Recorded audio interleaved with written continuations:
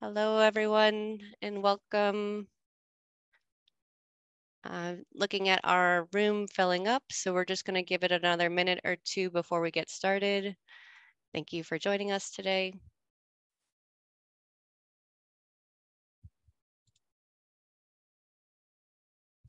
All right. Okay, I think I see our numbers starting. Now I'll keep going.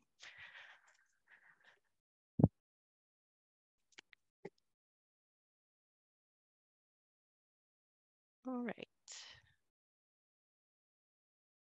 All right, I think I'll go ahead and get us started. Hi, everyone.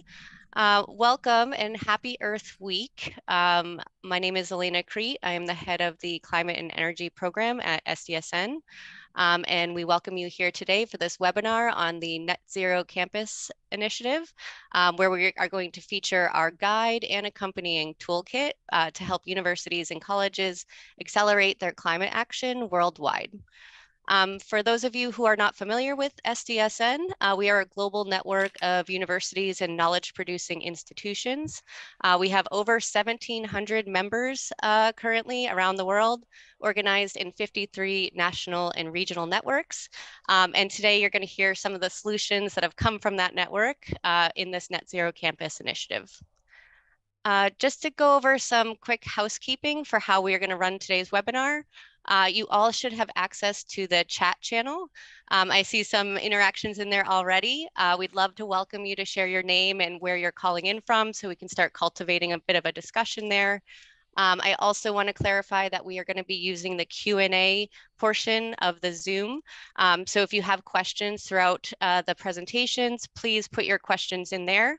We'll turn to those at the end when we have a discussion portion. Additionally, I would welcome you all to already start to check out our guide and toolkit. I believe our staff are going to put the link into the chat so you can get access to that. And then I'd like to clarify, we are recording today, and this meeting will be posted to the SDSN YouTube channel after the event. So just a quick rundown of our agenda. So we're going to start today by hearing from Professor Jeffrey Sachs, the president of SDSN. We're then going to turn it directly over to Julie Topp, who is one of the authors of the guide. She's going to give you a bit of flavor of what kind of resources and advice that you can find in the guide, and also do a quick demo of our interactive online toolkit that accompanies it. And then really excited to turn to three prestigious case study presenters. We have speakers from our global advisory panel. They're going to share some specific initiatives that they've been working on at their universities in the pursuit of this net zero campus goal. And then at the end, we will start an interactive Q&A portion. So we do encourage you all to please let us know your questions as we present, and we'll turn it over to you all then. And then finally, we will be closing today with some special remarks from the Vice President of Networks from SDSN, Maria Cortez Bush. So to kick us off today, Professor Sachs, welcome. I'm going to turn it right over to you to share some opening remarks. Great. Thank you very much, Elena, and greetings to everybody. Boy, it's exciting. I'm just watching the flow in the chat, and I didn't catch everyone, but we have people joining this discussion from Pakistan, Italy, Venezuela, United States, Greece, Mexico, Canada, Ecuador, Scotland, India, Colombia, Guyana, Jamaica, Bahrain, Oman, Germany, Norway, and more coming. So that's really wonderful to be able to have a global, rich discussion with wonderful colleagues from all over the world. I really appreciate that. And I tremendously appreciate this new guide to net zero on campus and the toolkit that goes along with it. And it's a big team that has done this, led by Monash Energy Institute and Climateworks Australia. And thank you so much. And there's a wonderful international advisory board and fantastic SDSN staff that have been part of this, and the networks team. So there are lots and lots of people that are part of this story. And since I'm just the beneficiary to be able to read such an outstanding report, I just want to say thank you to all of the team. Now, what we have here is really a wonderful report, really, really smart. Um, it is about how campuses can do the challenging work of bringing the campuses to net zero. And it's very analytical. It does it in the right way. Make a serious inventory. Understand all of the ways that the campus is part of greenhouse gas emissions, whether directly on campus or through supply chains. Understand what the best alternatives are, whether it's in the power sector or transport or buildings and facilities or other areas. Do the costing, understand the financial options that the campus faces, make the consultations, create the metrics, do the monitoring. It's really smart. It's really comprehensive.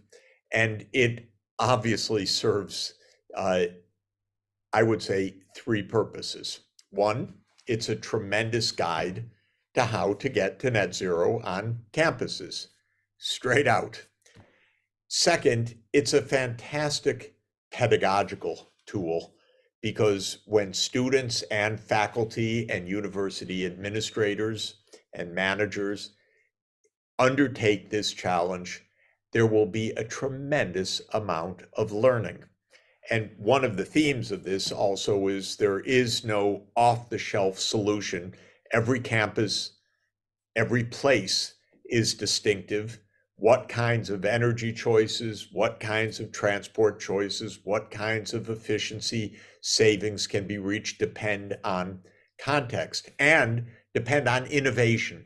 So innovation is part of this story everywhere. It doesn't have to be great breakthroughs in new technologies. It needs to be innovative ways to use tools that can be applied to the campuses.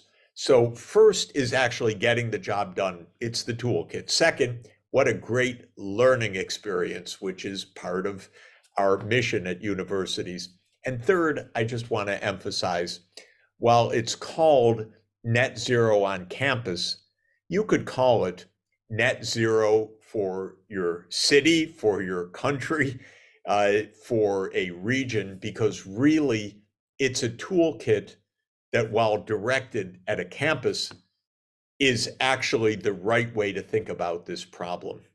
The right way to think about this problem is to understand the multiple sources of emissions, to understand then the choices regarding the elimination of those emissions from each of the sectors in terms of changes of technology, behavioral changes, or other approaches to substitute different ways to accomplish the same pattern. How to create metrics, how to create accountability, how to create a monitoring system. It works for a campus, it works for a city, it works for a national government. So I think that this is a very powerful approach. It's the rational approach to decarbonization. It's beautifully done. Again, I want to thank the team. I want to thank everybody for joining today from so many places in the world. We have a truly a global challenge. Every place has to be engaged.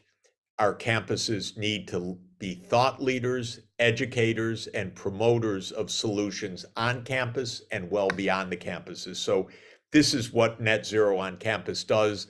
My thanks to everybody. Back over to you, Elena, for a wonderful session. And thanks everybody around the world for joining today. Thank you, Jeff. That was perfect. I do also want to just emphasize one point you just made about learning.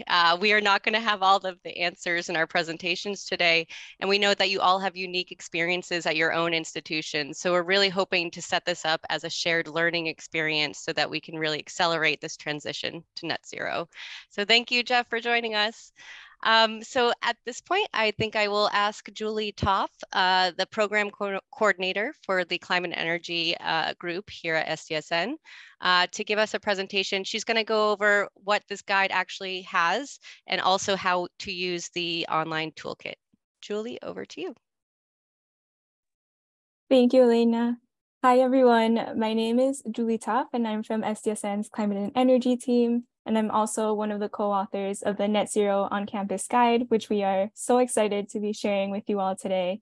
And in addition to sharing information about the guide itself, I'll also be sharing more about the other components of this wider Net Zero on Campus initiative and how you can all be a part of it by joining our global community of practice.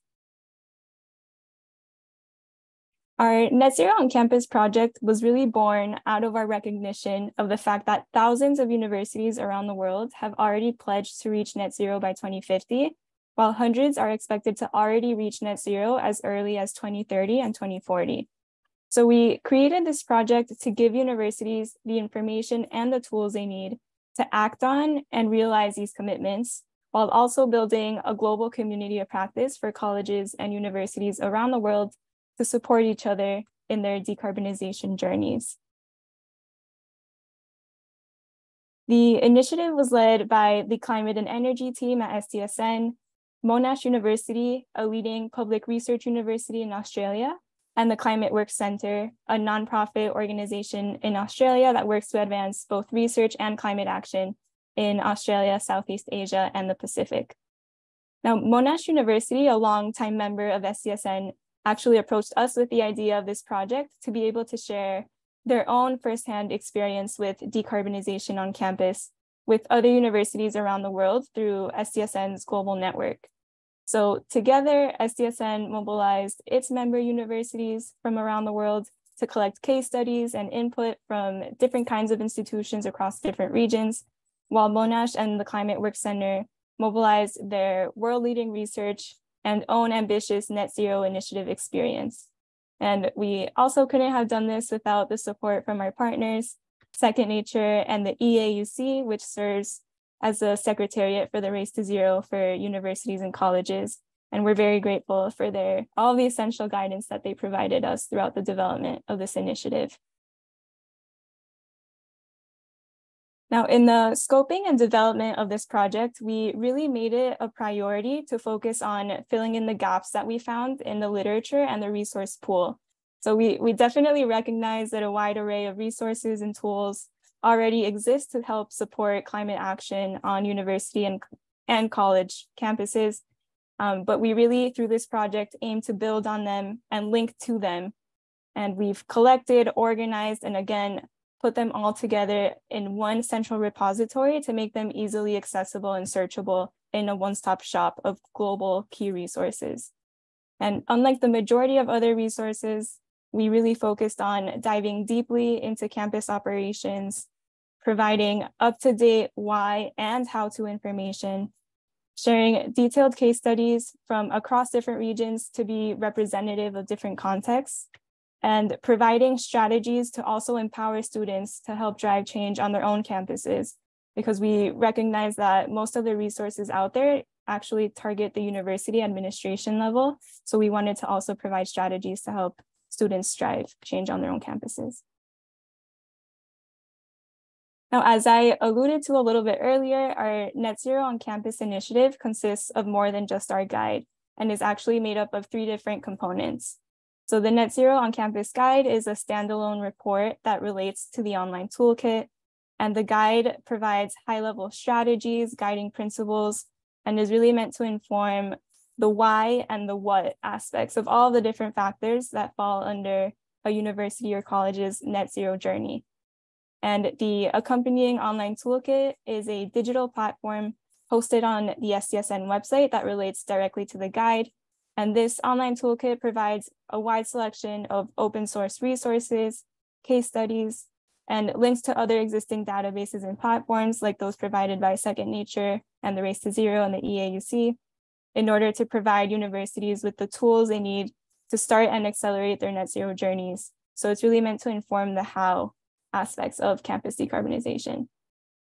And finally, the global community of practice, which we are so excited to announce will be launched soon after this event, will be a digital platform that allows users to directly share resources and communicate with one another, to provide a space for college and university sustainability practitioners to engage with each other and learn from one another on an ongoing basis. And we invite you to express your interest in joining this community of practice. You can do so by accessing the form at the link at the bottom of this screen, or by accessing the link. I'm sure the team will be sharing it in the chat shortly, but definitely fill out that form so that you can stay up to date on the latest announcements for the global community of practice. And so together, all of these three components will equip universities and colleges with both the knowledge and the tools that they need to accelerate their climate action plans, while also creating new communities of practice among them. So we designed the project to be used by a variety of campus stakeholders in order to enable both the bottom-up and the top-down action needed to achieve systems-wide decarbonization. These groups include campus sustainability managers, campus administration and facilities operators, university board members and directors, and student bodies, because all of these different groups have direct control over their campus operations. And as a quick note, the structure of the guide was also designed to facilitate its use among different university departments.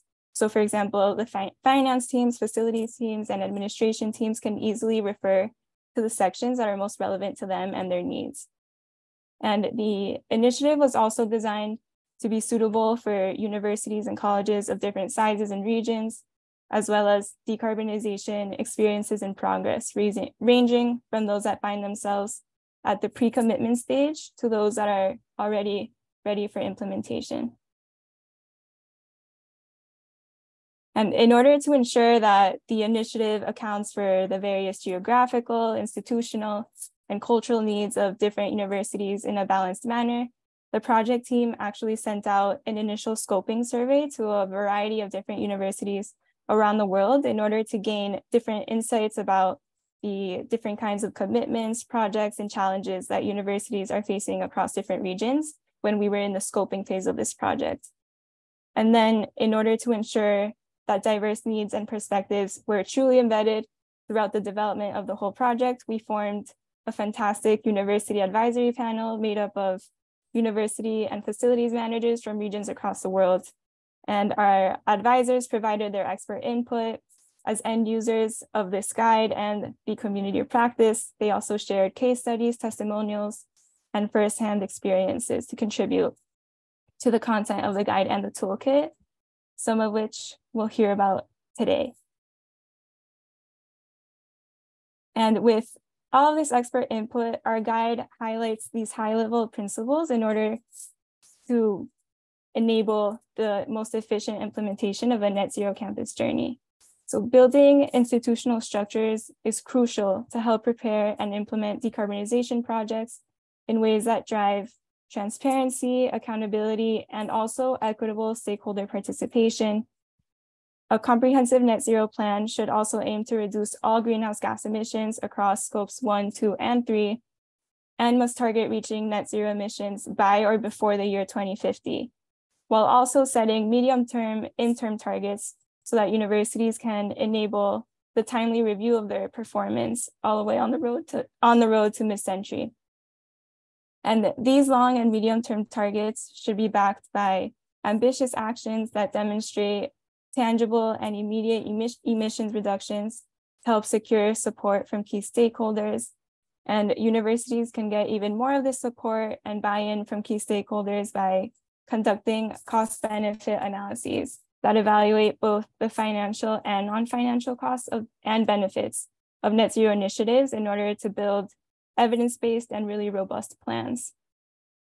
And of course, continuously reviewing progress toward net zero will help promote accountability, transparency, and also help universities ensure that they're leveraging the latest developments in climate science, innovation, finance, and policy. And finally, by building alliances, networks, and communities of practice like this one, campus decarbonization efforts can be accelerated at the pace we need it to happen in order to actually reach net zero within the next few decades. Now, while keeping all of these guiding principles in mind, colleges and universities can realize their journeys to net zero through a variety of different initiatives. And in our project, we have identified 17 different practical campus initiatives across these action areas of energy, mobility, facilities, waste and recycling, procurement, and also those that extend beyond campus operations. And the content in both the standalone guide and the accompanying online toolkit correspond to each of these campus action areas and all the initiatives that fall under them. Now, the first 5 action areas focus on the biggest sources of campus emissions, but emissions reductions can be accomplished across all these areas. For example, through reducing campus energy demand and sourcing renewable energy, encouraging sustainable travel and a transition to zero emission vehicles, sustainable building practices, circular economy principles, sustainable procurement practices across supply chains, exercising climate leadership, engaging with student bodies, and through education, research, and innovation. And in the guide, each initiative is detailed with an overview, benefits and challenges, and resources to inform their implementation on different campuses. And in addition to the resources highlighted throughout the guide, a greater variety of tools can also be found in our online toolkit. And now I'll be sharing examples of the different kinds of information that our guide provides for 2 different types of initiatives in order to give everyone a better sense of the kind of content covered in our guide. So one of the initiatives that falls under the campus action area is reducing campus energy demand. And experts around the world have identified 4 key approaches to reducing emissions from the energy sector, which are known as the 4 pillars of decarbonization. The first of these 4 pillars focuses on efficiency, conservation, and reducing energy demand, which is the focus of this specific initiative.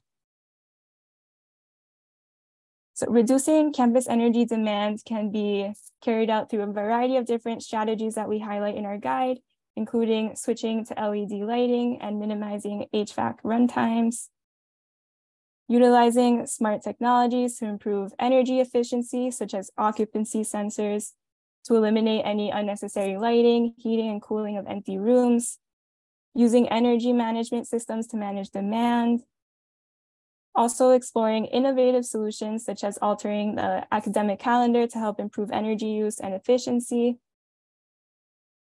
and involving both students and staff to implement energy saving campaigns to help further encourage even more inter-stakeholder engagement in decarbonization efforts. And the impacts of all these different kinds of strategies can be measured by reduced emissions, reduced consumption of energy, and cost savings.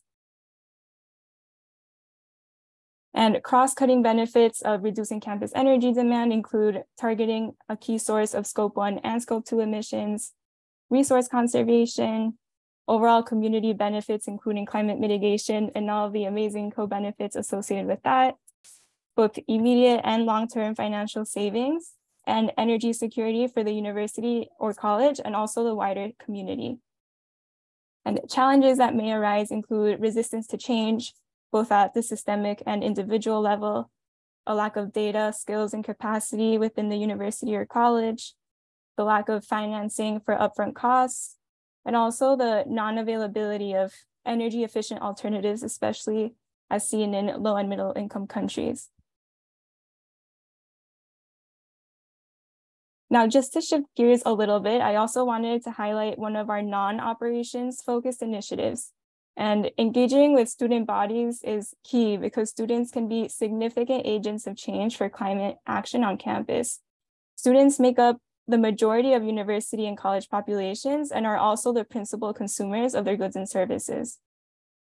And campus decarbonization projects can be designed, operated, and monitored by students under faculty supervision. And they can also be carried out through collaborative student, faculty, and facility teams that ensure equitable partnerships across stakeholder groups. So integrating student engagement within existing student requirements and existing networks can actually help lower barriers to participation. So for example, students can be allowed to collaborate in climate action as part of their actual studies, such as by conducting greenhouse gas inventories or campus environmental audits as class projects.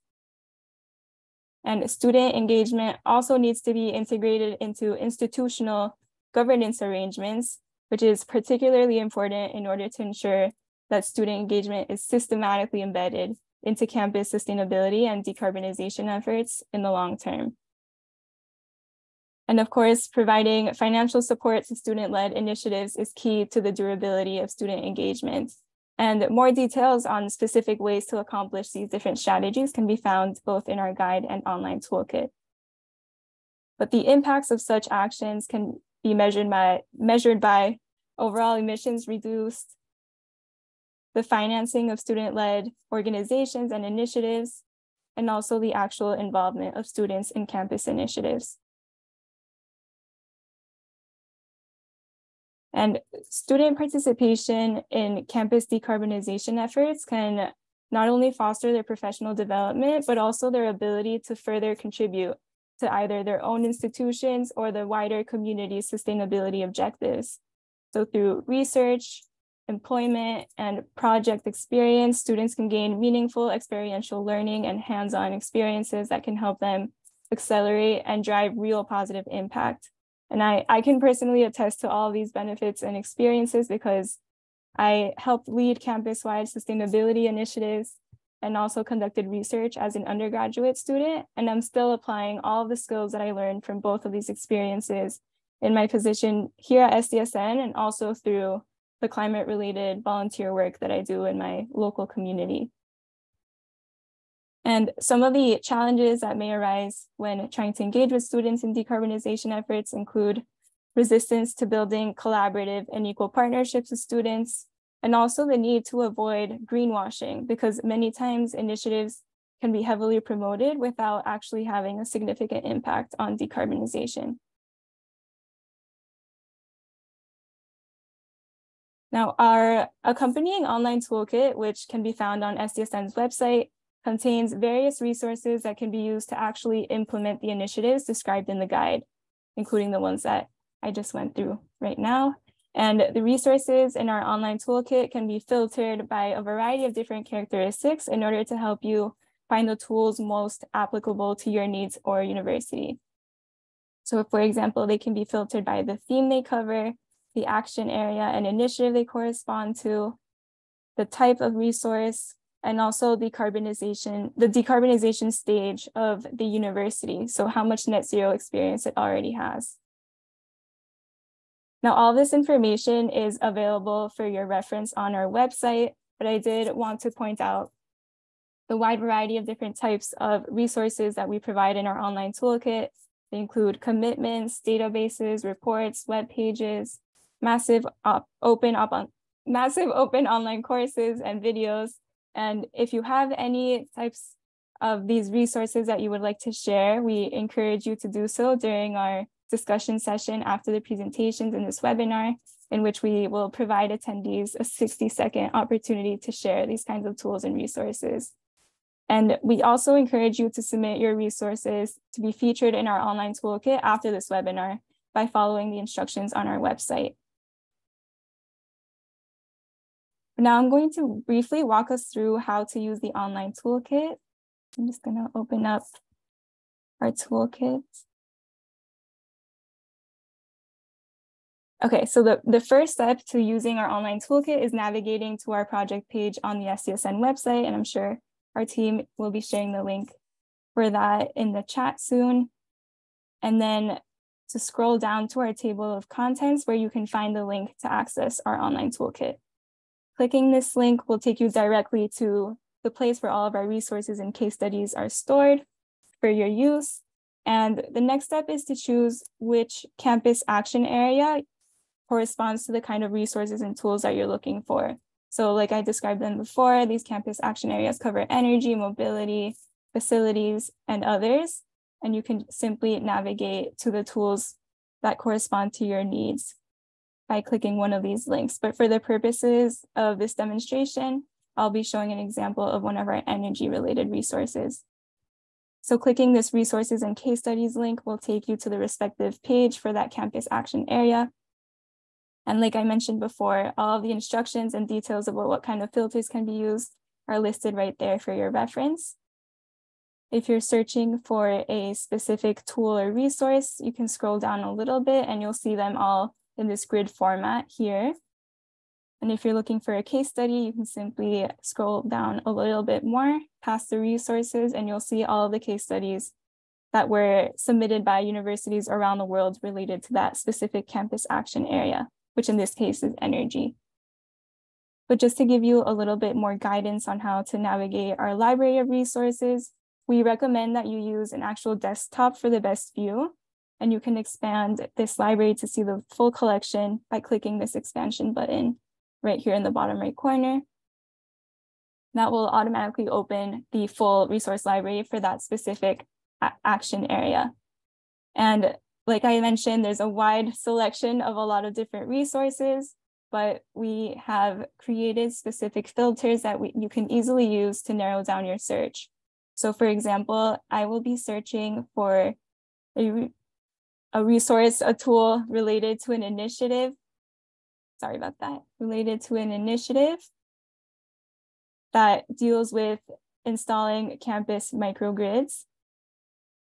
And then I'll also want that specific resource to be in the form of an informational web page. So as you can see, by playing around with these filters, they can significantly help you narrow down your search and also find the resources that are most suitable to your needs at the moment.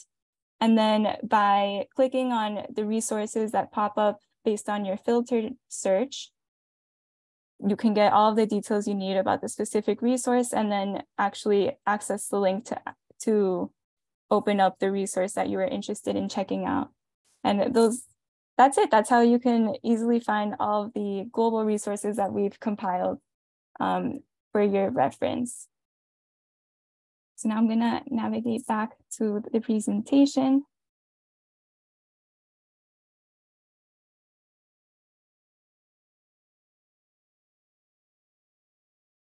We are so excited to be sharing this initiative with you all today and invite you to be a part of it in a variety of different ways.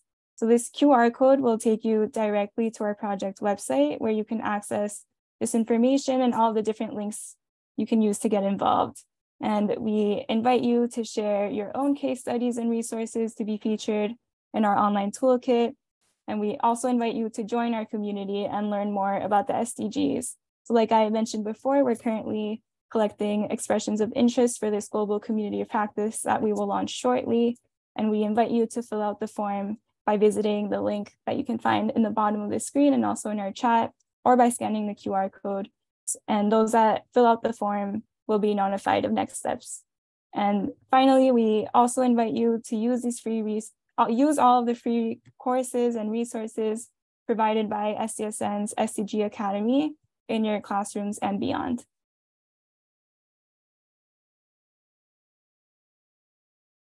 And joining our community of practice can give you access to the expertise of campus sustainability practitioners around the world, including our own amazing University Advisory Panel members who will now share some of their own decarbonization work. And I'll now turn it over to Dr. Devon Smith, the Estate Manager of the Monash campus of the University of the West Indies in Jamaica. So Devon, whenever you're ready, we'd love to hear your presentation. Thank you so much, Julie. Very comprehensive presentation, might I add. And I know that certainly with the participants, I know that they are very excited to hear what you have said. A happy Earth Week to all that is actually on. Julie, will I be doing my sharing my slides, or you will be doing it? I'll share them for you. Okay, thank you. So my job today is to present to you what it is that we at Mona is actually doing in terms of our journey towards full decarbonization. And this presentation is looking at the heavy fuel oil, moving away from that to liquid natural gas, LNG, and certainly to talk about one renewable energy initiative that we have going forward. Next slide. So to provide context, the University of the West Indies Mona campus is located in Jamaica, 652 acres of property, 2.5 million kilowatt per hour energy consumption, 570 buildings that we have. We have an employment staff of 3,000. Our current enrollment is slightly lower than what you're seeing there on screen, lower than the 19,000. Typical campus engagement, 7 faculties, administrative, institutional, and support services. We have residential housing for faculty members, student services. We have 10 halls of residence amounting to 10,500 beds, and of course, sports and recreational facilities. Next slide. So we recognize that as a small developing state, it is very critical that we get on board, and certainly University of the West Indies Mona campus recognize the need to play leadership where that is concerned. So the first thing that we did was to certainly align our vision with the Jamaica Vision 2030 national goal, which is healthy natural environment, sustainable management, and of course, adaptation to climate change. And as I pointed out earlier, very important for small Caribbean developing state.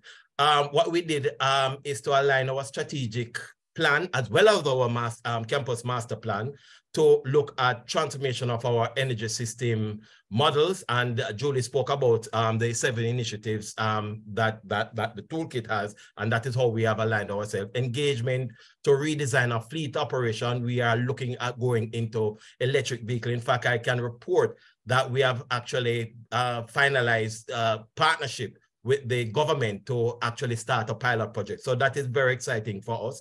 And of course, develop greener initiatives to reduce carbon emission through the built environment. And of course, ultimately, that engagement to reach to net zero by 2050. Next slide. So this is our energy profile here at Mona. As you can see, we have 47% in terms of cooling of the facility, followed by lighting. And we recognize that in terms of actually carrying it out was very expensive. Added to that, we had to do a number of initiatives. We had to develop a new medical facility, a new call center as part of advancing our commercial activities, and the establishment of the Faculty of Law. And we recognize with all 3 developments, we were actually adding to the already enormous energy consumption bill. So we recognize that we had to redesign our focus where we wanted to go. And the first thing that we recognize is that we needed to come off the national grid and move to a microgrid. Where is it that we can manage our energy requirements and need? And coming out of that, next slide, please. Coming out of that, we established our own microgrid, which is our own energy. So this is how we have decided to move from HFO off the national grid onto having our own private grid, and where we are producing a maximum output of 7 megawatt of power. Now, moving away from the LNG, from the HFO to the LNG, you recognize that that is a reduction in the carbon footprint. We also recognize that to utilize the heating from the engine would be able to cool a number of those new facilities which I spoke about earlier. So what we did was to trap that heat, run it through an absorption chiller and the cooling towers, and thereby creating cooling for those 3 buildings that I spoke about earlier. So again, a further reduction in the carbon footprint. Next slide, please. And through that initiative, what we have discovered, and this is now early calculation that we have, is that according to the EPA greenhouse calculator, is that we recognize that we have net out at 8.2 million kilowatt per hour, which equivalent to 3,560 metric ton of carbon dioxide that we have removed. Equivalent again, 8,242 barrels of oil. And again, 767 gallons of powered gasoline, powering passenger vehicle for 1 year or over. And as well, over 400,000 gallons of gasoline. And the last equivalent chart that we have is that equivalent to carbon sequestered by 58, just over 58,000 tree seedlings grown over a 10-year period. So you see how it is that we have been engaged to actually reduce our carbon footprint. In fact, what the next initiative that we are looking at is actually establishing a solar plant here at Mona, which would certainly carry our carbon footprint much lower. Next slide, please. Now, I can't close by not recognizing that we have established our first net zero building here at UWI Mona, which was spearheaded by Professors Tara Dasgupta, who is now deceased, but continuing the championing in ensuring the advancement of it is Professor Clayton. And if my memory serves well, I believe that Dr. David Smith, who is head of the Sustainable Development Department here, he's also online. So we continue to ensure that we can advance the initiative. And certainly we look forward to present our report, our findings with the utilization of this net zero building. Next slide, please. So some of the challenges that we have encountered as a small developing state, and certainly as a university, limited financial resources, and that is the number one factor for us. Reduction in government subvention, so we have to be very creative. How is it that we can identify funding? There's a lack of urgency, and that is something that we really need to see. How is it that we can advance the conversation within our constituency and certainly take it out to the wider domain, as Prof. Sachs has pointed out. Again, limited access to financial resources, but this is actually on the international, at the international level. And this is where we are seeking to see how is it that we can engage funding agencies, right, to partner, to participate with us in how is it that they can fund our initiative. As I pointed out earlier, partnering with the government, and I should also point out UNDP is part of that initiative for the e-mobility initiative. So that is the type of partnership that we are seeking to look to establish. Knowledge deficiency and carbonization, again, linked to item 2, low research output in the region. Again, we here at Mona, we have started to establish the framework. How is it that we can create that space, that living laboratory? How is it that we can have the data, and how is it that we can conduct our research so that we can participate in robust discussion right across? And of course, we have the cultural aspect to it, and this is something that just continual conversation will ensure that we can change that mindset. And the last one that I have here is the organization and governance infrastructure, and I'm happy to report that we here at Mona, we are now seeking how is it that we can now incorporate, entrench within our governance infrastructure, decarbonization. So it is not just in a very fragmented way, but it is a collective effort at this policy-making decision makers here at Mona. And that is how it is that we are seeking to ensure that level of entrenchment. So that is what we are here doing here at Mona in terms of advancing the decarbonization initiative.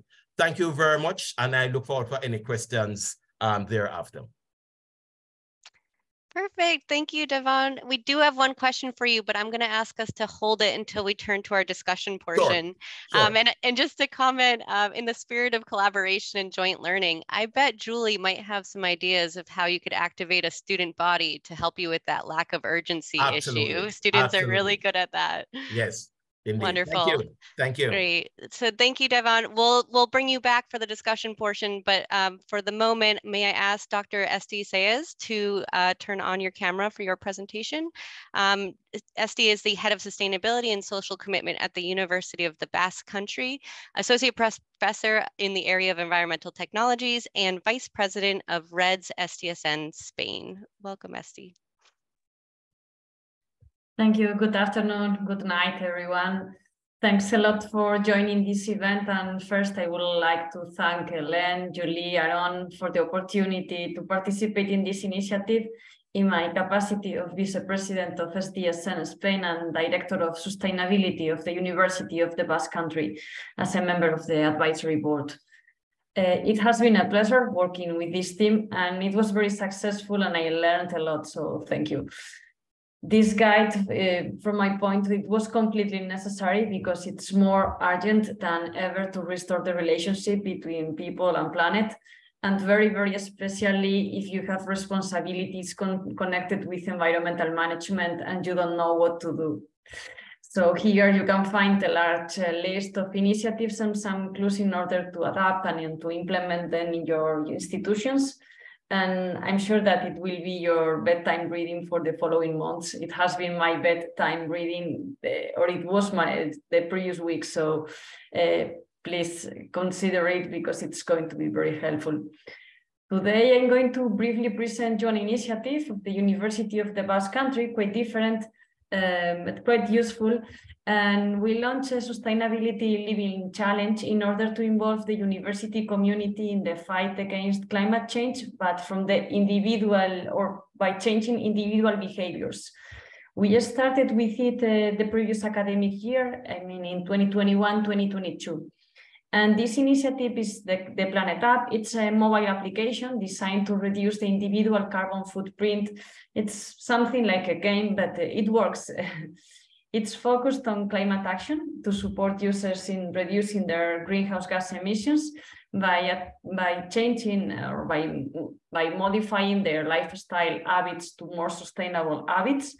But we also consider some other challenges of the 2030 agenda, such as responsible consumption and environmental impact of products, sustainable habits at home and on campus regarding energy, the SDG number 7, sustainable transport, cities and communities, SDG 11, food for climate change, health and well-being, SDG number 3.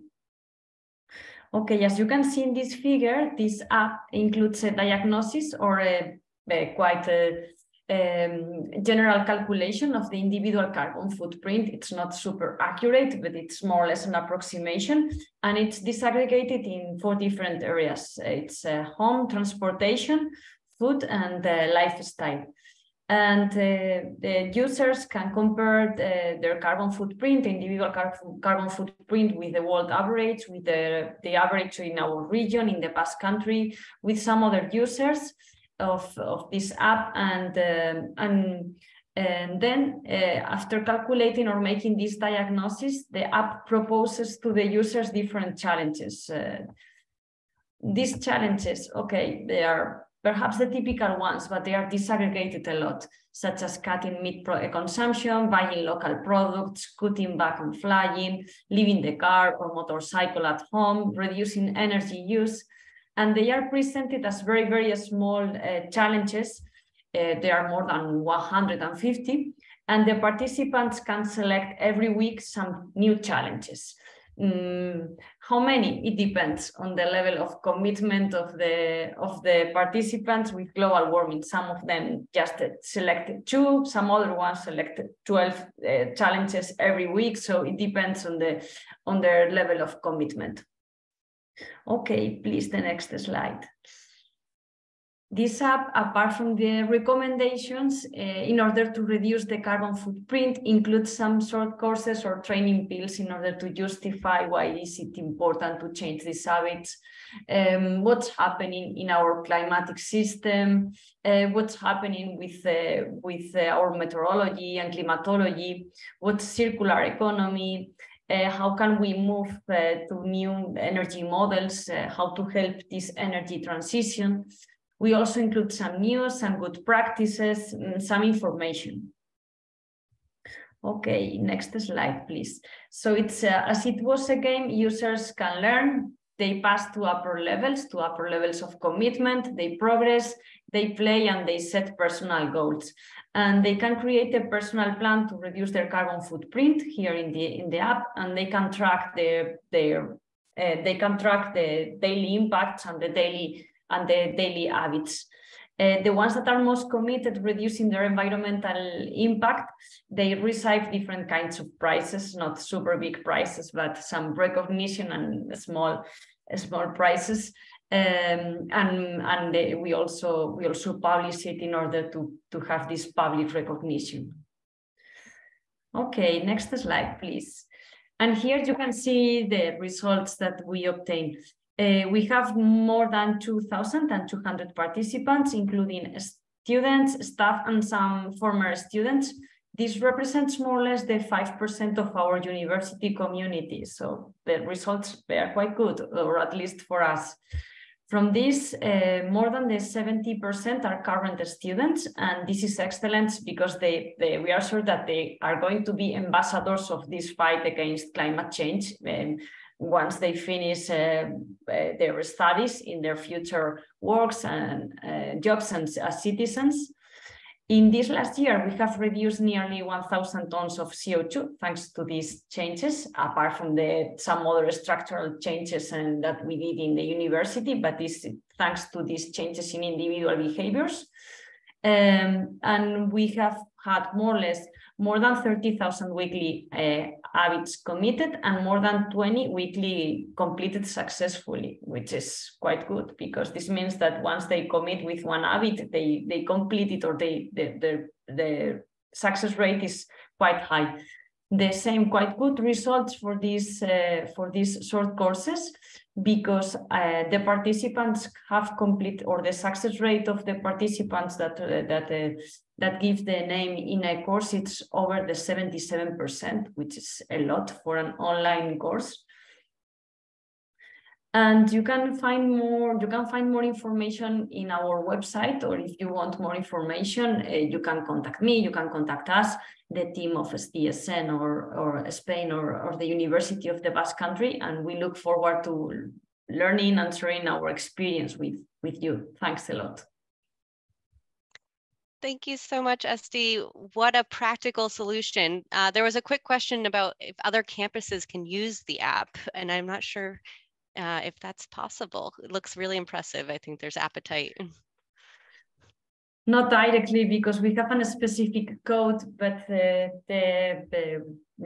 was developed by an enterprise. We collaborate with them, and because they adapted to our special language, to Basque. But I'm sure that I can provide you the contact of the developers, and they are I'm sure that perhaps they can develop a special version or with a specific code for some different universities, because they are doing it at least in Spain and in Southern Europe. Perfect. Absolutely. I think even learning how the process of the development and where it came about, and then the contracting, all of that is really helpful. And this is a perfect example addressing that age-old adage, you can't manage what you don't measure. And so I think this is a really powerful tool to understand how your individual behavior impacts this larger global challenge. So thank you for that. This was perfect. So we have one more presentation. I'm going to now ask Dr. Luki Andersen, who is a Danish economist who has conducted research on environment and development in Latin America for more than 25 years. And she is currently serving as executive director of the Sustainable Development Solutions Network in Bolivia. Luki, the floor is yours. Thank you so much. And thank you to the SDSN team for inviting me to participate in this initiative. It has been a great experience, and simultaneously to developing the guide, we've been calculating our net zero report for Universidad Privada Boliviana. And we just finished it yesterday, really. It took more time than I'd expected. And literally like 15 minutes ago, it was published. So we'll launch today on the occasion of the of this event as well. Next slide, please. So this is our report. It calculates the carbon footprints for the 3 campuses we have in Bolivia. Next slide. And it has been a very useful exercise to actually figure out what are the problems and what are not problems in terms of carbon emissions. All our campuses are located kind of far away from the residential areas of each city. So the biggest footprint tend to be from transportation to and from campus by the students and the staff. We have one campus that was only launched, or it opened like 1 week before the pandemic started. So we only have data for 2022. It has kind of big emissions in food. So also scope 3, scope 1 and 2 are very small on our campuses, but scope 3, mainly transportation and food, mainly due to people eating red meat on campus. Red meat causes a lot of deforestation in Bolivia, so high carbon emissions. In total, our emissions from the 3 campuses for an entire year is only 3,105 tons of carbon, which is very small, actually. It's less than 0.002% of Bolivia's entire carbon emissions. But we have done some initiatives to try to reduce them. Next slide, please. So all campuses have solar panels, and we calculated how many tons of carbon that has saved, and it turns out to be 39 per year. So it's not a lot, really. It's because the electricity in Bolivia is already quite green. So this kind of initiatives is mainly cosmetic. It doesn't have a really big impact. We also had done a lot of tree planting, and we calculated how much carbon those trees are absorbing, and it turned out to be only 8 tons. So it's really, really small impacts of those initiatives. Next slide, please. So in our experience, it has been very useful to make this report, to get a sense of proportions and be able to distinguish between real solutions and like greenwashing, really. By all means, we should try to reduce excessive emissions. So in our case, it would be to get students to use bus or carpooling more and eat less red meat. But I really wouldn't recommend spending too much time and effort on getting to 0 emissions on campus, because like the resources and time and energy of researchers and students are limited, and they could potentially have a much bigger impact if they focus on the bigger problems outside campus. So for example, in the case of Bolivia, if our researchers and students could help reduce deforestation in Bolivia by just 1%, marginal reduction, then our university would not only be net zero, but rather like minus 1 million tons. So you really have to choose where to focus the efforts on, and that has been my recommendation all the time. But yeah, it is very useful to get a sense of proportions to do these calculations, and it has been a great way to actually involve students and interns on this kind of calculations and problems. Thank you. Thank you, Luki. Also, please feel free to drop the link to your report in the chat so that the participants can check it out. I think it's also just really interesting we see different universities, draw the boundaries of their emissions profiles differently. So where you found transport being the largest, I think a lot of others, we've found that buildings are the largest, and the biggest part of buildings is the heating and cooling, very much like Devon showed us also in the Mona emissions profile. And there's only so much agency we have as faculty or practitioners or sustainability managers to change out that level of infrastructure. But I think overall, all efforts are important, right? We need to use our campuses as living labs to really learn how we can take this initiative forward and develop these technologies or solutions, but also realizing in retrospect, what are the priorities and where else you can have additional impact outside the campus. So thank you very much. So before we turn to our discussion portion, we're going to try to facilitate a bit of an interactive session here. So first, thank you to those of you who have been putting questions in the Q&A box. I see we have several, and we will turn to those momentarily and ask our speakers to answer them. But also, before we do that, I want to have a brief moment if you'll all participate in this experiment with me. And we're going to open up the microphone for the participants who perhaps have a related challenge, initiative, or solution that they would like to share. And this is all in the spirit of cultivating this shared learning and community of practice that Julie mentioned earlier. So we do have a few of our colleagues who have reached out ahead of the webinar and volunteered. And I'm going to ask that we keep these interventions to 60 seconds. And I will be strict because I do want to make sure that we have time to get to the questions that have been answered. And we only have a half hour left. So I'm going to say your name. Our staff will then unmute you and then welcome you to share a challenge, solution, or intervention related to net zero. And hopefully spur some additional brainstorming for our webinar. So Charlotte Bonner, the new CEO of the Alliance for Sustainability Leadership in Education, and also I believe part of the Secretariat for the Race to Zero campaign. Charlotte, would you like to share your intervention quickly? Good evening, good afternoon, everybody. Thank you so much. So yeah, we are a membership organisation for further education, TVET and higher education institutions across the UK and Ireland. And we support our members to embed sustainability and climate action at the heart of their education work.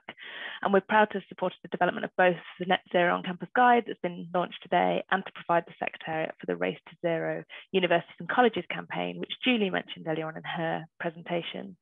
So Race to Zero is a global campaign run by UNFCCC to rally and recognise leadership and support from businesses, cities, regions, investors, and universities and colleges that not only achieves net zero, but creates healthy, resilient, and zero carbon recovery. The Race to Zero criteria is set by an expert peer review group, which comprises scientific and technical experts from around the world. So Race to Zero Universities and Colleges is an official part of this campaign, and it's delivered by ourselves in partnership with UN Environment and Second Nature. So 1,145 universities and colleges have demonstrated leadership to date by joining Race to Zero Universities and Colleges as signatories, and they collectively serve over 10 million students. We're supported by high-level climate champions, so there's a very high profile of signatories at COP, and that will continue with Razanal Mubarak's support at COP28. And finally, just to say that we support signatories in their journey with a wealth of videos, case studies, resources, toolkits, and guides, and we're really delighted to have contributed to this guide that's being launched today as part of that. And I'll put the link to Race to Zero in the chat box. I hope that was 60 seconds or thereabouts. That was perfect, Charlotte. Thank you. And I love that example too, because while our guide is very much focused on kind of grassroots efforts, the campus, the operations, the Race to Zero campaign involves encompassing the leadership, the presidents, the university leadership to really commit, which then is kind of a top-down effort. So we all know we need both. So please, if you're not familiar with the Race to Zero, check it out. It's a really important global initiative. Thanks, Elena. And great example, Charlotte. Others can follow your suit and being brief and quick. So that was perfect. George Malandrakis, would you like to intervene next? And I'll give you 60 seconds, George. Good evening, good morning from Greece, from Aristotle University. We are all over the world. Thank you for the invitation and for this event and for the development of these net zero guidelines. I would just want to inform our guests here that we have made a similar work and we have developed a tool, an online tool, calculating the ecological footprint of universities, where the carbon footprint and the energy footprint is also included. And we have already made actual implementation of this tool to several universities. More details about this calculator will be presented by Serena Mancini, which is also participating in this event. I will just to note that we sometimes, the most interesting finding from our study was that the indirect ecological footprint of universities, meaning indirect, the energy for our transportation to and for the university, or the energy we use at home working for the university, or the food we consume in food for the university, was about the double of the direct ecological footprint of universities. So we have also in mind this parameter. Thank you for this event, and Serena will provide you more details about our calculator. Thank you, George. Indeed, it starts at university, but doesn't end there, right? At least for our context today, it's also important how we travel in our own personal lives. Great. Serena, do you want to jump in then and explain the EU STEPS calculator that George mentioned? Yes. Thank you. Thank you very much. Thank you, George, for the introduction. So yes, within the EU STEP project, which is an European funded project under the Erasmus Plus program, we developed an open access online tool that is the University Footprint Calculator, that is based on a standardized approach to measure the ecological footprint, and thus allows all the universities to monitor and manage the use of natural resources and ecosystem service necessary for running all the activities and operation. So I'd like here to highlight that, as George also mentioned, this is not just a carbon footprint, but this is a tool that measures all the natural resources that the universities are using for their operation, as well as the ecosystem service needed to sequester the CO2. So it's like a step beyond the carbon footprint and the CO2 emission. Just to give an example, if we think at the canteens in the university, we are measuring, the tool is measuring not only the CO2 emission, but also the area of crop grazing and fishing that the university appropriating to produce the food that is giving to the students and all the staff. So this tool really allows to the university to, from a situation where usually universities don't know where their impact are, to a situation where university identifying the drivers of impacts of their operation, and so they can really act to try reducing the ecological footprint. So I will share more information on the chat. Links on the chat, not to lose too much time and to take too much time. And thank you, everybody. Thanks for listening. Thank you, Serena. That was perfect. We've dug into the calculator. It is incredibly elaborate and also has all of the methodology there online. So do share the link so others can check it out. It is also accessible through our online toolkit. All right, I see 4 more hands. This is working right now. So we're going to do 4 more and then we'll turn to Q&A. Sophia Vincent, can we hear from you next? Yes, hello, hi everyone. I'm Sophia from the Green Office of the University of Liège in Belgium. Our Green Office is a platform to boost commitment to sustainable development by and for all members of our university. Considering the current urgency, we have to act, and we know we should do it together and become active actors of the change. We try to create leverage effects throughout the institutions and their 3 missions: education, research, and citizenship. So we invite you to our next international event on the 8th of December. There will be many things going on during the COP28 and the World Climate Day, and this is the occasion for us to set up a big calculation for our individual carbon footprint. It will be a quick activity of 30 minutes to understand the carbon footprint and act in an informed way to reduce our CO2 emissions. We will organize and lead the whole activity. All you have to do is to invite as many members of your region as possible, communicate them the information we'll provide you, and obviously to connect and join us on the D-Day.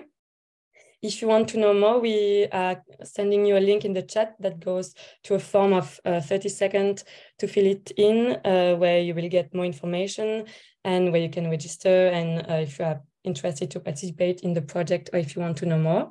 Thank you for listening to me and have a wonderful day. One last thing, remember it's only a beginning, and if you think you are too small to be effective, then you have never been in a bed with a mosquito. Perfect. I think we can all relate to that experience. Thank you so much. Please do share the link. And I hope, Sophia, that you might join our community of practice, because it's exactly those kind of initiatives that we're working on through the whole year, you know, in the lead up to big events like COP28, that we'd love to cultivate a joint shared environment for everybody. Yes, it's Zael Gomez. Could I open up? Thank you.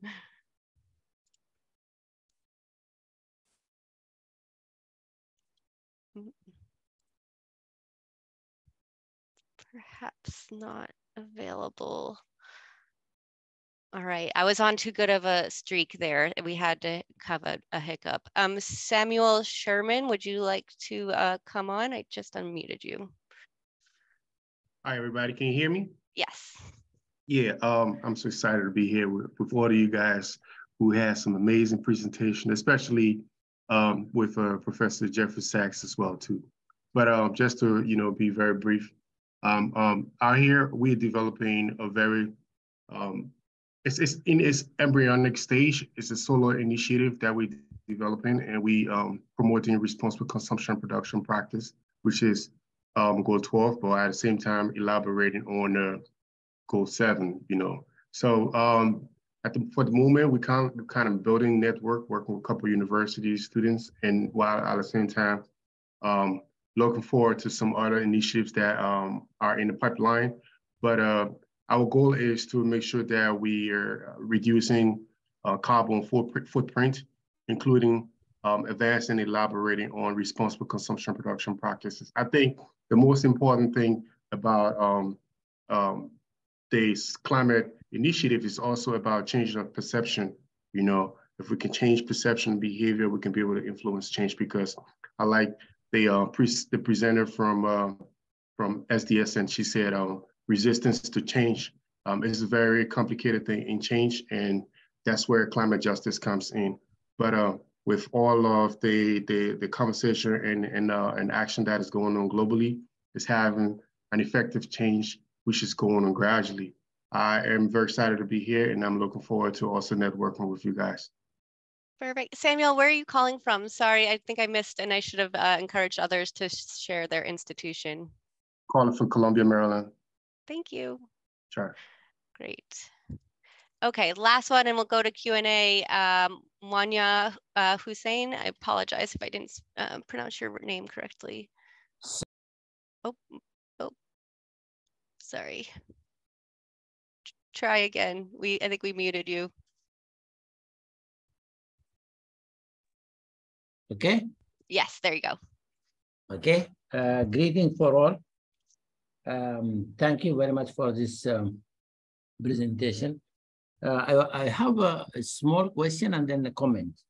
The first question is how private universities can create a system, an inclusive environment where students and faculty can contribute to achieve net zero campus, given the limited resources and financial restrictions, especially of private university in such third world countries. I'm in Oman.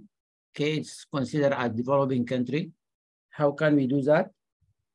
Other issue, if we can incorporate this issue in the curriculum, how to convince the administrative or top administration to incorporate such issues in the curriculum of the university, then we can, I think we can spread over the knowledge, skills to students, to faculty, and from that we can also to spread it to or transfer it to other industrial companies like this in the area. Thank you very much. I hope that I not exceed the 60 seconds. No, you did great. That was a wonderful segue to our Q&A part. So I'll actually ask Devon, SD, and Luki to please come on, join me. Oh, and Julie as well. Turn your cameras on. Would anybody like to kick us off and try to answer Mr. Huzan's question there about how to create that system, that ecosystem of collaboration to really get started on these kinds of initiatives?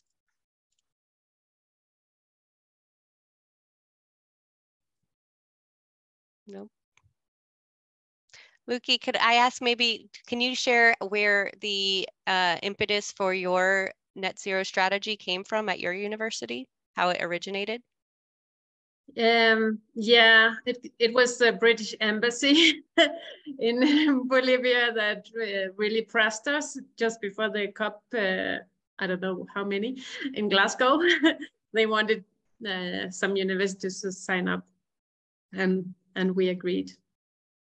And well, just to talk about maybe what we did to involve the students and faculty.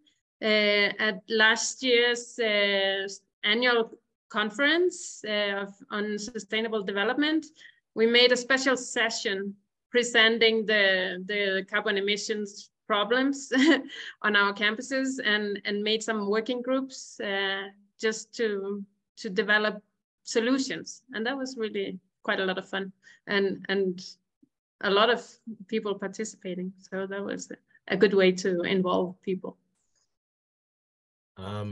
Elena. Yeah, please. Right. I don't think I caught the fullness of his query, but based on Luki's point, what I can certainly say for Mona is it has been a journey, and let me contextualize it. So we recognize that we wanted to increase our capacity in operational output, but we recognized as well that given the reduction in government subvention, we needed to be more creative in terms of our operational activities.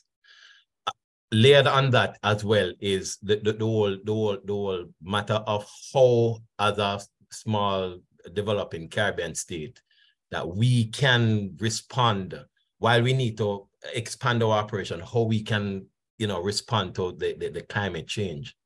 So you have, for example, our current principal who has been an ardent advocate in how is it that we can embed climate change. And if you remember, as part of my presentation, how is it that you can know you have it at certain levels within the enterprise, but how is it now you can now incorporate it at the governance level where it becomes part of the discussion point throughout the entire enterprise. So it's all interrelated.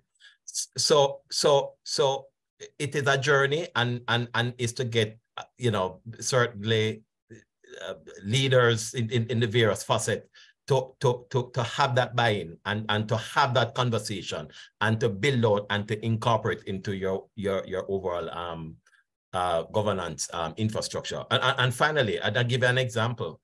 There is another project that I could have highlighted, and another location on the island, on the North Coast. A microgrid, again, that's an initiative by the current principal in how is it that you can remove yourself slowly away from the grid, the national grid, that is, right? And incorporating solar. So we know with that 652 acres, how is it now we can replicate it, right? So as I pointed out, it's just starting to have that conversation, right? Get the buy-in, get that engagement. I hope that answered the question provided. I think it is helpful. I also think it's a good segue. I see a few questions on financing and how to really mobilize financing to support this. We're talking about large shifts in the operations and also potentially infrastructure at universities. So maybe share a little bit about how you've either created the right business model or put together creative financing. How are these projects being financed?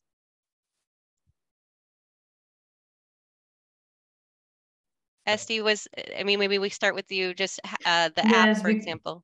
Yeah. Perhaps I can connect this question with the previous one. I agree with both, with Devon and with because I think that both of them, they underline that this is a process. So we cannot move from 100 to 0. It's a long process.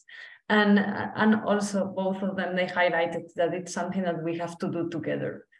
So I think that it's very important to combine top-down strategies with bottom-up strategies and to involve all the university community, because if not, it's not successful. Not the first ones bottom-up, and not the second ones top-down. And regarding the financial resources, sometimes, and I find it in my university, it's okay if we cannot invest so much money in renewable energies, we cannot produce energy. But now with the crisis, because of the problems that we have now with Ukraine and with Russia, with structural changes, changing or reducing the temperature in our offices and doing a lot of things, we have reduced the energy consumption nearly to a half.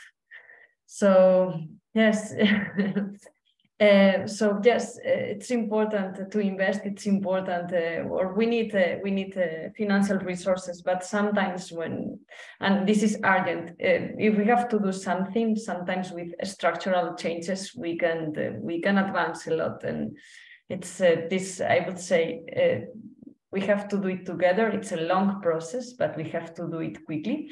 And not just investments, new technologies, new sources of renewable energies, also changes in our daily habits, in our offices, in our, sometimes we have to sacrifice some of our unsustainable habits.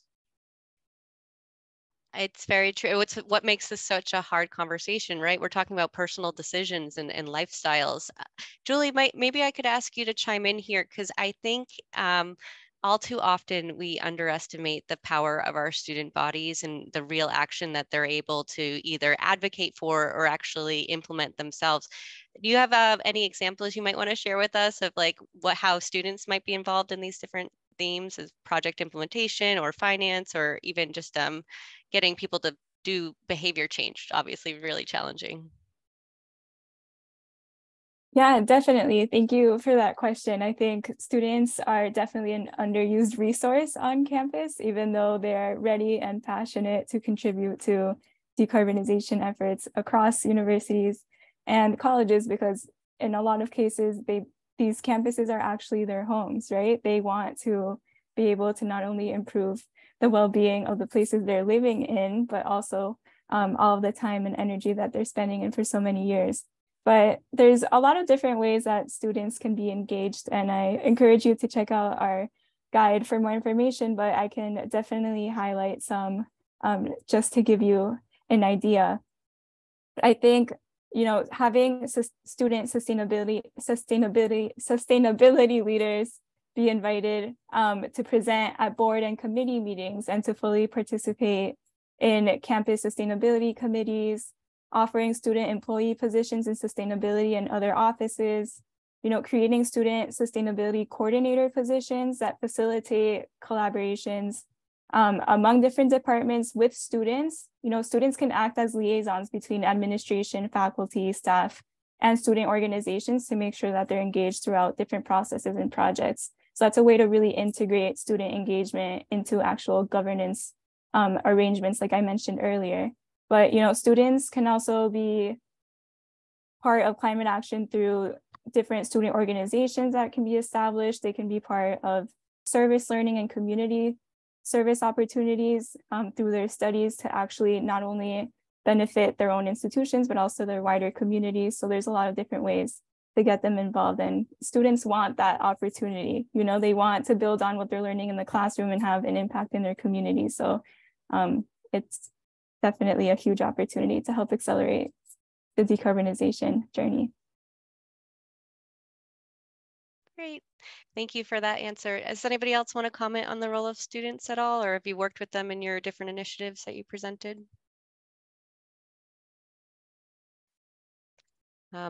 Devon, I see a few questions here on, people are very curious about the zero emissions building that you presented. Do you want to maybe provide a little bit more context there of how that was accomplished? All right, so the two project sponsors, they recognize the need of starting this initiative. And certainly here at Mona, they approach the campus leadership.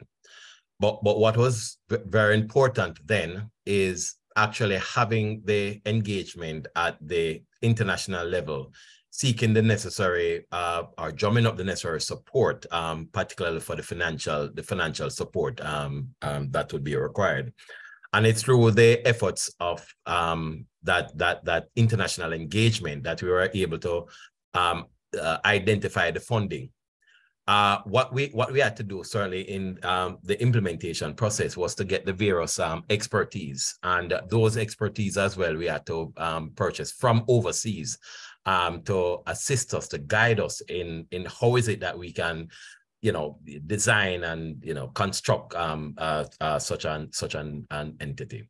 So where we are now is really to operationalizing it so that, you know, certainly getting the data, carrying out the necessary research and presenting these findings so that we can advance the conversation. In fact, one conversation that is required as well now is certainly the engagement with the government. How is it that they can receive this information? How is it that they can tap into they utilizing it in terms of their infrastructure agenda as part of the Vision 2030? So what we are looking at is within and providing, as Prof. Sash said, that thought leadership in how it is that it can expand to the wider community. That was a great promo for our community of practice, right? We can't all be architects or economists or financiers or, you know, specialists. We need to work together so that we can share our expertise. Great. I'm just conscious of the time here. Before I turn it over to Maria, Esty or Luki or Julie, do you want any final words, or we will turn to our close? No? I would just encourage everyone to check out our resources in our toolkit and to share your own to help build our library out to cover all of the different topics that were brought up during our discussion. Perfect. All right, then without further ado, I will welcome our Vice President of Networks, Maria Cortez Push, to maybe share a few final words with us. Thank you, Maria, for joining us, and thank you for all of your leadership. You're at the heart of cultivating this global network and why big part of the reason we're all here today. So would love to turn it over to you for some closing remarks. Thank you, Elena, and thank you everyone for such a rich and interesting discussion. It's been fantastic. Special thanks to our panelists, of course, and everyone that jumped in that Q&A sort of improvised session.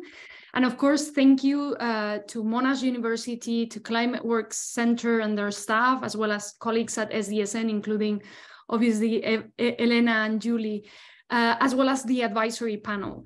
So universities are becoming pioneers and role models in the energy transition. It's been said already, more than 1,000 colleges and universities around the world have committed to reaching net zero emissions.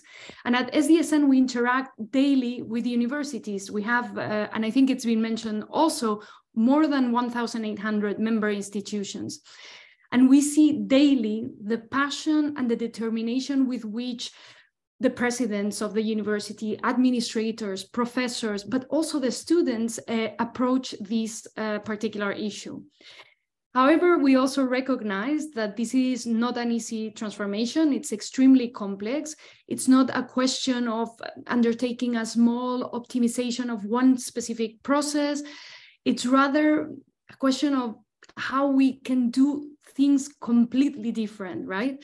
This became very apparent today with the case that Devon presented. This is one of those wicked challenges, and we also have an extremely short timeline. So this is exactly what led us to get together with Monash and with the Climateworks Center to develop this guide. Besides the passion that we sense from our colleagues at universities, we were also sensing this thirst for resources and also for opportunities to get together and share experiences.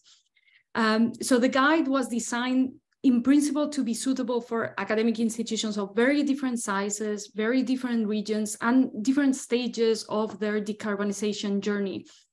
Of course, it's not the panacea. It's a bit of a starting point. And this is why today's conversation was very important. And it's, by the way, the second that we host today. We hosted another one for the Eastern Hemisphere. And we hope it's the first one of many, because as it was said today too, we need to work together. So this is something that came across in most of the comments, that sharing experiences, sharing tools, and sharing resources is so important in such a complicated journey.